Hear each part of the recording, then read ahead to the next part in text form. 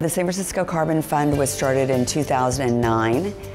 It's basically legislation that was passed by the Board of Supervisors and the Mayor's Office for the City of San Francisco. They passed legislation that said, okay, 13% of the cost of the city air travel is going to go into a fund, and we're going to use the money in that fund to do local projects that are going to mitigate and sequester greenhouse gas emissions.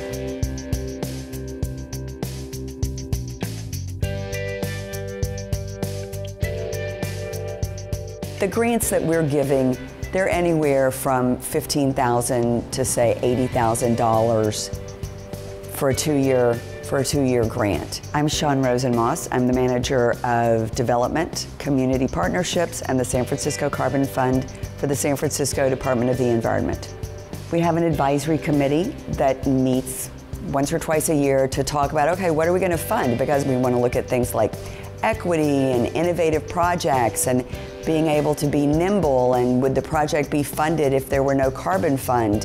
I heard about the Carbon Fund because I used to work for Department of the Environment on the school education team. My name is Marcos Major. I am the founding director of Climate Action Now. Climate Action Now started in 2011. Our main goal is to remove cement in the public sphere, either in schoolyards or in the public right-of-way on sidewalks, to build out educational gardens that teach people about climate change. If it's a greening grant, 70% of the funding has to go for capital. It has to go for trees to be planted, it has to go for the plants, it has to go for digging up the pavement, because, again, this is about permanent carbon savings. The James Lick Middle School Dinosaur Garden and Vegetable Gardens was chosen because the school itself has been covered in asphalt since 1932. The Carbon Fund was our seed funding for this whole project. The whole yard itself, I believe, is around 84,000 square feet. And our project, we removed 3,126 square feet of cement. We generally issue a greening RFP every other year. And that's for projects that are going to dig up pavement, plant trees, community gardens, school gardens. We were awarded $43,000 for this project. The produce that we grow here is consumed by and large almost entirely by the school community.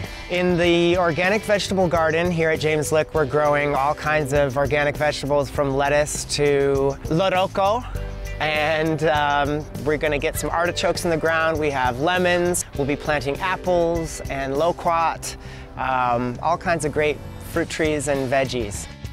So our first project was the Dog Patch biodiesel fueling facility. The need for that was that we've got a lot of people in San Francisco who have diesel cars that they are running on biodiesel. And they were having to drive over to Berkeley. So in 2009, we gave Dog Patch Biofuels the cost differential between biodiesel and regular diesel. We have funded so many gardens and tree plantings around the city, and one of the ones I really love is the Pomeroy Rec Center. Pomeroy Center has its roots back to 1952. We've been on this site since 1974. I'm David Dubinsky. I'm the CEO of the Pomeroy Recreation and Rehabilitation Center.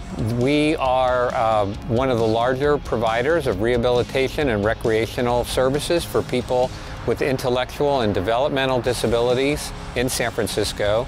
We also have a program for individuals that have acquired brain injury or traumatic brain injury.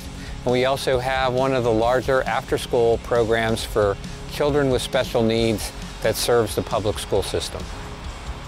The SF Carbon Fund for us has been the launching pad for an entire program here at the Pomeroy Center. We received about $15,000. The money was really designed to help us improve our garden by buying plants and material and also some infrastructure like a drip system for plants. We have wine barrels that we repurposed to collect rainwater. We had actually removed over 1,000 square feet of concrete so that we could expand the garden. This is where our participants during the day come to learn about gardening. They learn how to work in the greenhouse. We have plants that we actually harvest and eggs from our chickens that we take up and use in cooking classes so that our participants learn as much as anybody else where food comes from.